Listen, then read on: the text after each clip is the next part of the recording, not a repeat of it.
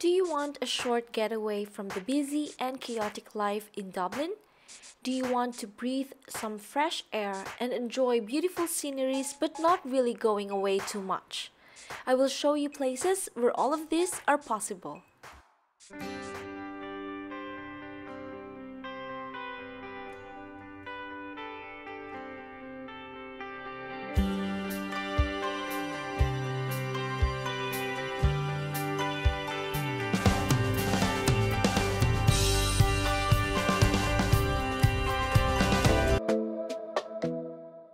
Below the hilly headland at the northern boundary of Dublin Bay lies the small fishing village of Howth.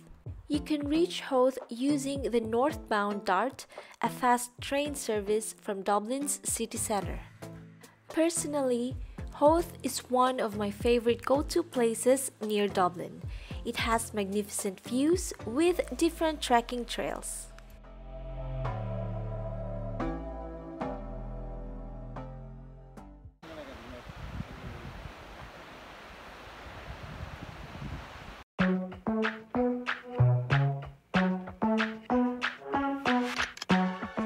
If you're wondering why I was wearing a long white dress while trekking, is because this is where we took our wedding photos. This was in August 2019 and it's supposed to be warm, but the water is the Atlantic Ocean, so expect that it's still going to be a little cold during summer.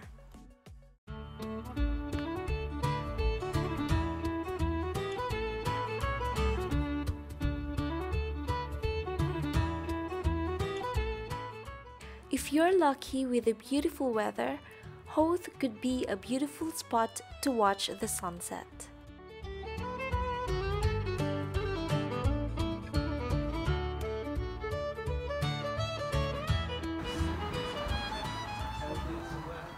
After our trekking, we are now eating in the Summit Inn and we are with our friend Miguel. Hello, we're having chowder, seafood chowder. That's the best chowder in Howth. And that one? It's just roasted chicken and the famous fish and chips. Fish and chips! Yoy!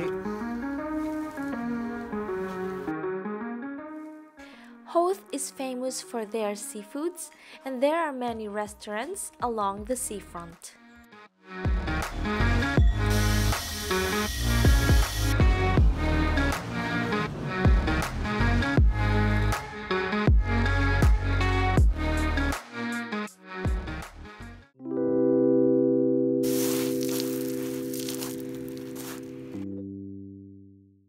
Another place that you can visit is Killiney Beach. You can reach the beach again through DART. It has a long stretch of stony beach, which makes walking and swimming a challenge. It has stunning views of Bray Head, Dalkey Island, and Sorrento Terrace. There must be more.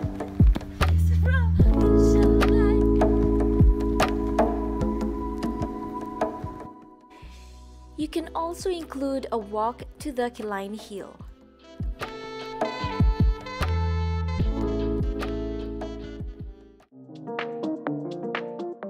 Killiney Hill is a popular destination for walkers and hikers, availing of the spectacular views over the surrounding areas. Dublin to the northwest, the Irish Sea and the mountains of Wales on a clear day to the east and southeast, and Bray Head and the Wicklow Mountains to the south. After enjoying a short afternoon walk, we headed to the small town of Dalkey, where we ate our delicious dinner.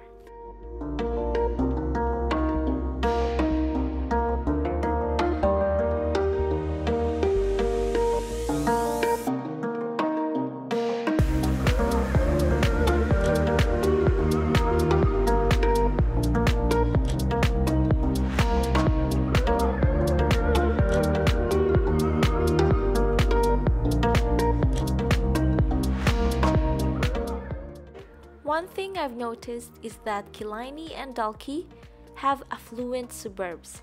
You can easily take note of the big mansions.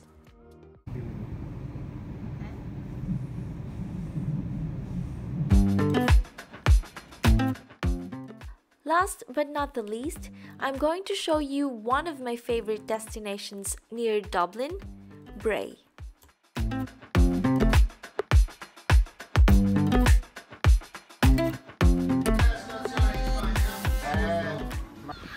It's quite warm right here, but we chose to have a coffee and we found an Italian-owned coffee shop. It's called Carpe Diem. It means seize the day. And he's really friendly. Now we're going to drink our coffee near the beach. So comfortable.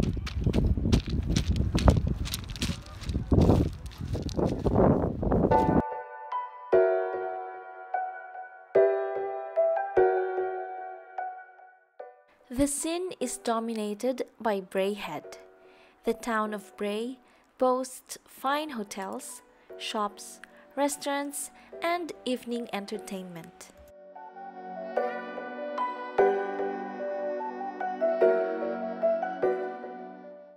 We're going on top. We're going on top there. Across.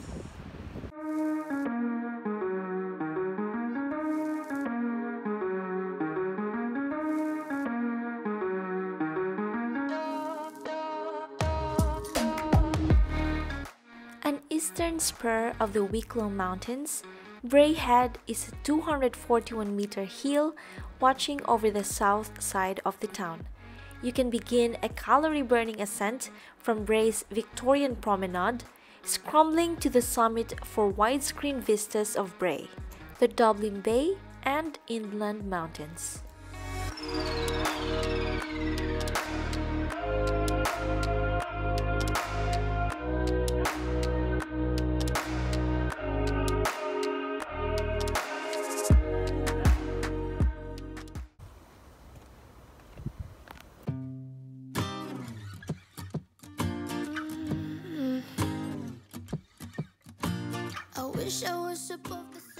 Up in the hill is a stone cross built in 1950.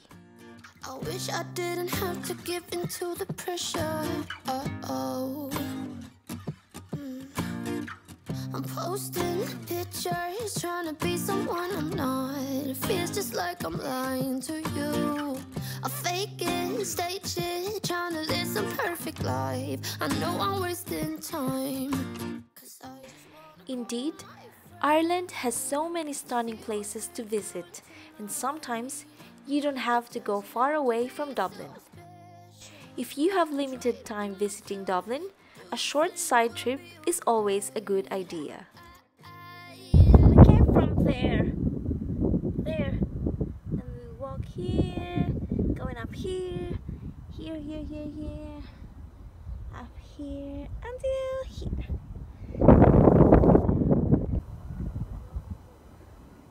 Oh my gosh.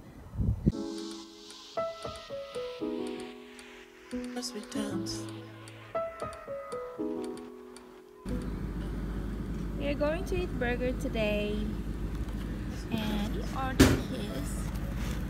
They have all these small shops, food shops. I hope you enjoyed watching my video, and please don't forget to hit the like and subscribe buttons. Until next time, keep exploring, rain or shine.